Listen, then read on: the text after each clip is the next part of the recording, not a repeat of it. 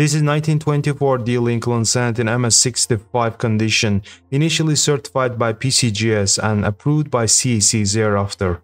Iridescent pinkish rose and steel blue undertones pierce through an overlay of medium copper patina as the surfaces rotate under the light. Boldly struck throughout, a very unusual characteristic of this often weakly defined date. A smooth satiny gem that makes a very positive impression on the eye. It ended up selling for $2,880. This is 1997D Lincoln Cent struck on a 4am planchet, graded as MS65 red by PCGS. Neither Stax Powers nor PCGS explained for which coin this irregular sized planchet was intended. Nevertheless, it must be slightly smaller than penny blank, as some letters of the motto are struck off the flan. Central reliefs are sharply struck, though. It was sold for $192. This is 1970S Lincoln Cent from small date variety, PR69 red deep cameo. Virtually pristine, unsurpassed quality for this popular Lincoln Cent variety in a PCGS holder. Serene surfaces are boldly cameoed in finish with deeply mirrored field supporting frosty design elements.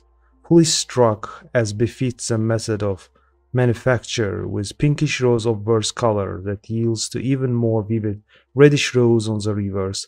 According to Stax Powers, a little known fact about the small date variety of the Proof 1970S is that it's easier to attribute by looking at the word Liberty than at the date itself. On examples of these varieties, the letters in Liberty weaken markedly from left to right. Here is 1983P Washington Quarter broad struck and with partial brokerage, graded in mint state 65 by ANX.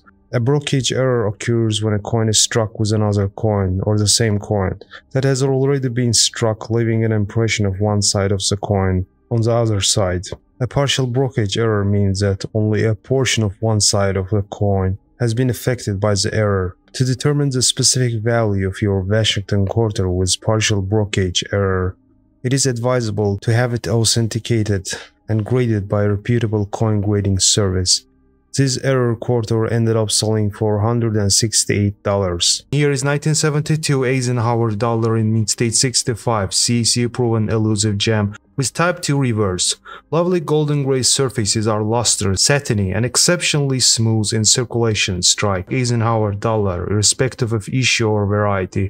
The 1972 Type 2 ranks as one of the most important condition rarities produced during the latter half of 20th century. Collectors actively seek examples in grades ranging from AU55 to gem mint state. This example was sold for $2,056.25. This is 1982p Kenny Delft dollar in MS67 plus condition. The 1982p Kenny Delft dollar is one of the scarcer issues in gem condition. It is similar in scarcity to the 1984D and 1990D. The 1982p is common in circulated grades up to MS65 grade. In MS66 it's a little bit tougher but still easily available, with hundreds if not thousands still out there. In MS67 it now becomes very scarce. This gem was sold for $2,925 with buyer's fee. And here is 1990p Kenny Delft dollar, struck 20% off center towards 11 o'clock, graded in mint state 66 by NGC. Error coins are coins that have some sort of anomaly or mistake in their production, which can make them valuable to collectors. In this case, the error involves the coin being struck off center, meaning that the design is not properly centered on the coin, most likely due to die misalignment.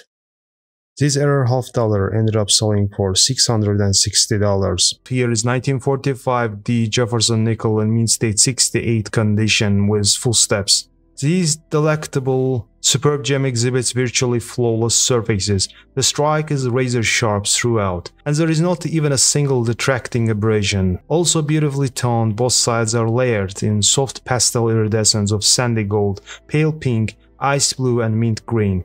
Simply gorgeous. The surfaces are simply incredible in their preservation and are graced by delicate pastel hues. It was sold for $2,880. 1920 Lincoln Cent in MS67 red condition. This is a breathtakingly beautiful example of both type and the issue that will serve as a highlight in the finest collection. lustrous light orange surfaces retain full vivid color. The strike is full, the texture smooth and satiny, and the eye appeal is nothing short of extraordinary. It was sold for $5,760. Here is 1943 P. Jefferson nickel struck on a zinc-coated steel planchet. Graded as AU55 by PCGS, according to Stax Powers, an originally preserved example with both sides exhibiting ruddy pewter and olive grey patina. The strike is flush to the upper left obverse border, lower left reverse border. The right peripheral device is mostly off the planchet, but the base of all 4 digits in the date is kernable to support PCGS 1943 attribution. Those design elements that are fully present are sharp, and the eye appeal is strong. Associated by the date with the famous 1943 bronze Lincoln cent, this wrong planchet error is also desirable due to its brevity of the wartime silver alloy Jefferson nickel series of 1942 to 1945. It was sold for $2,640. This is 1943 D Jefferson nickel in mint state 68 with 6 full steps on reverse. This is an exceptional 1943 D Jefferson nickel that represents a pinnacle of both date and historic wartime silver alloy type. It is magnificently toned with vivid pastel colors that deliver outstanding visual appeal, fully struck with 6 full steps and essentially perfect beneath the glass. It was sold for $2,400. 1979 Washington quarter, graded in mint state 68 plus by NGC. According to Jaime Hernandez from PCGS, the US Mint struck about $500 million 1979 P Washington quarters, making it a very common issue. It is fairly common up to MS66 condition. MS67 examples are very scarce. Anything grading higher than MS67 is considered rare. This MS68 Plus gem ended up selling for $2,822.62 with buyer's fee. This is 1964 D Lincoln cent struck on a silver dime planchet, graded in mint state 64 by PCGS. Well centered in strike, virtually the entire Lincoln design is evident despite the slight size differential between the cent dies and dime planchet. Only at the borders do we note a touch of softness, but even there, at least partial detail is evident to the design elements, satiny and smooth with dusting of pale gold to otherwise light silver gray surfaces. It was sold for $1,920. This lot includes set of 2 1968S error nickels. First one is a mint state 64 red and is struck on a Lincoln cent, so-called double denomination coin. The second one in mint state 65 red, struck on a cent planchet. This lot fetched a sum of $1,440. This is 1972 Jefferson nickel in MS67 condition with full steps. Gorgeous gold and pastel rainbow tones grace both sides of this premium gem. Lustrous and fully struck, this is a fantastic piece for the registry collector.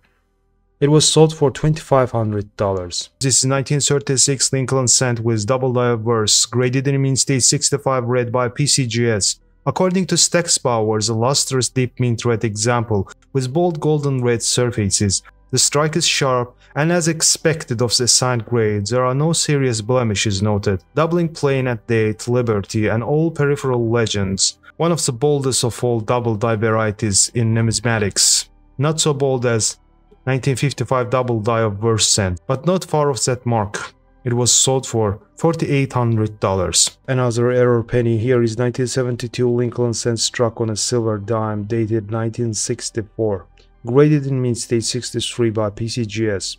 Double denomination coin displaying shadowy impression of Roosevelt's head on obverse. Both dates are readily available. This error cent was sold for $7,200. This is 1965 Washington quarter, struck on a 90% silver planchet. PCGS assigned AU details, as it comes with rim damage. A transitional wrong planchet error that's result of an old standard 90% silver planchet, intended for the coinage of 1964, getting into the production cycle for 1965. For the 1965 coins that were to be struck on the new copper nickel clad blanks. Scarce and always in demand, it was sold for $5,040. Number 13, this is 1936 Lincoln cent with brilliant finish, an elusive proof issue in PR 65 red condition. Vivid surfaces are reddish orange on the obverse, slightly warmer rose red on reverse, universally mirrored and finished with a silky smooth appearance. This is a gorgeous gem example of the key issue in the modern proof Lincoln Cent series. It was sold for $2,760. Number 1, and this is 2001 D Lincoln Cent milled with Roosevelt dime reverse, graded in mint state 65 red by PCGS. A mill is a coin struck from mismatched dies. In the long history of US Mint, only a few dozen mills are known, and many are unique. Among the many mill possibilities in American numismatics, the Lincoln Cent Roosevelt dime mill is most likely to occur.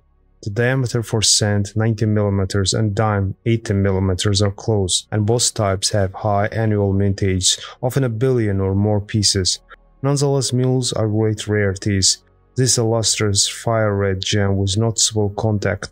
The upper half of obverse and the reverse field near the base of the torch exhibit, distribute, minuscule flex. It fetched a sum of $66,000 at auction. Here is 1956 Roosevelt dime in mint state 68 with full bands.